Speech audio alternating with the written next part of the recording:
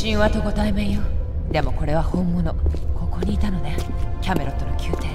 本物かい？本当にウーゼルペンドラゴンの息子として生まれたアーサー王の墓なのねえ。間違いなくこの墓は本物よ。アーサー王は11世紀の象徴として伝説になった。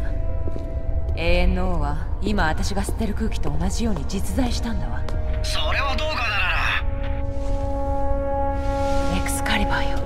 石に刺さった剣。いつもこのパターンよね。なんだって？剣が石に刺さってるの。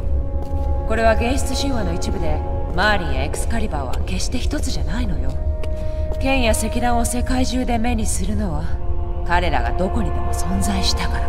つまり君は彼らが行った先々で王の伝説を人々に広めていったっていうのか？可能性はあるわ。誰が？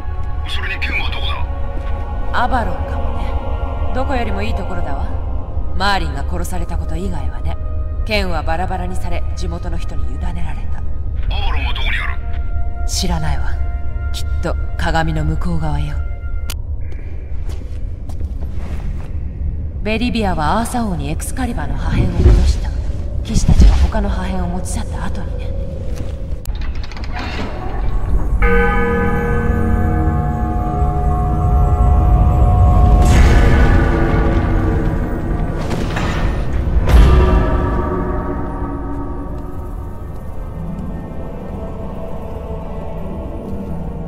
アーサー・ペンドラゴン、ブリトンの王。どうしてもこのエクスカリバーが必要なの。どうかお許しを。ならこっちの様子が何かおかしい。アリサ、見たか？